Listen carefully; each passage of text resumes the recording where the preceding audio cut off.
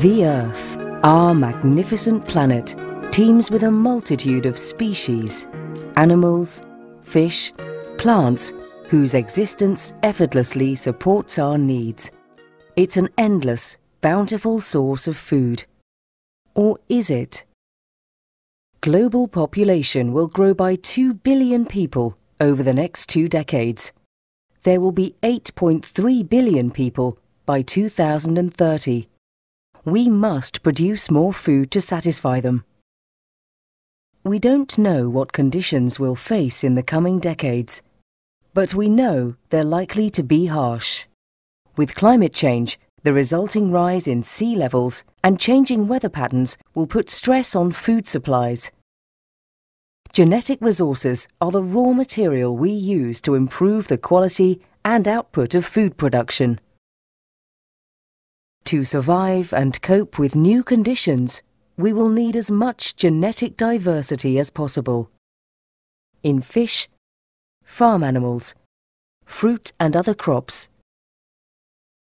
The less diversity, the fewer the options future generations will have for confronting and resolving environmental changes and new human needs. We need a strategy. Over time, we've used thousands of species for food and agriculture.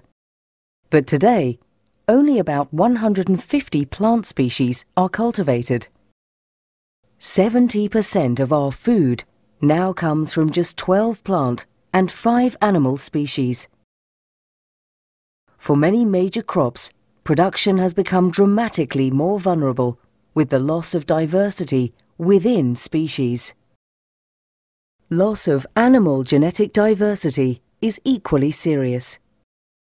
7,000 animal breeds are registered in a database of the United Nations Food and Agriculture Organization, FAO.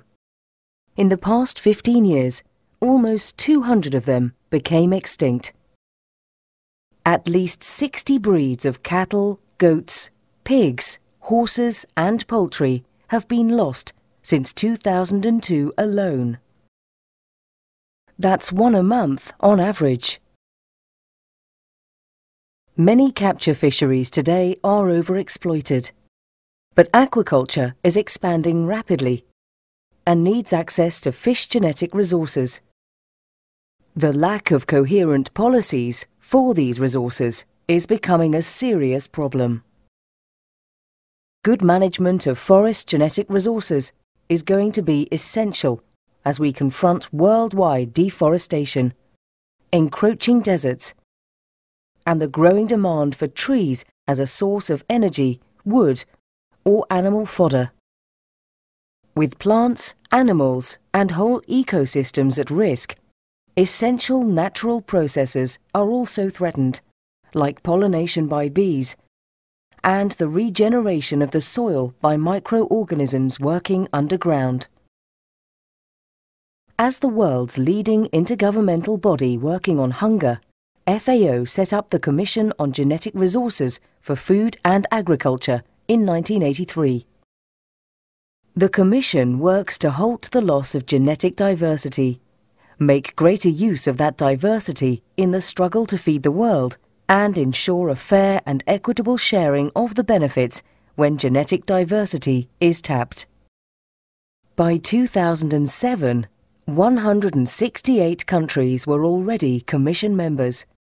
Since its inception, the Commission has negotiated and developed international agreements and codes of conduct to promote good management and availability of genetic resources. These include the landmark International Treaty on Plant Genetic Resources for Food and Agriculture, which entered into force in June 2004. The Commission concentrated at first on plant genetic diversity.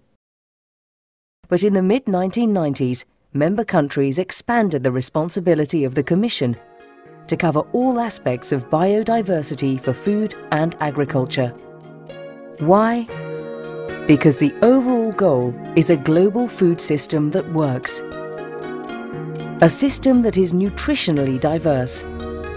A system that is sustainable for future generations. This is a goal that can only be achieved by using all the components of biodiversity for food and agriculture. In June 2007, the Commission launched a visionary strategy for managing Earth's food biodiversity coherently.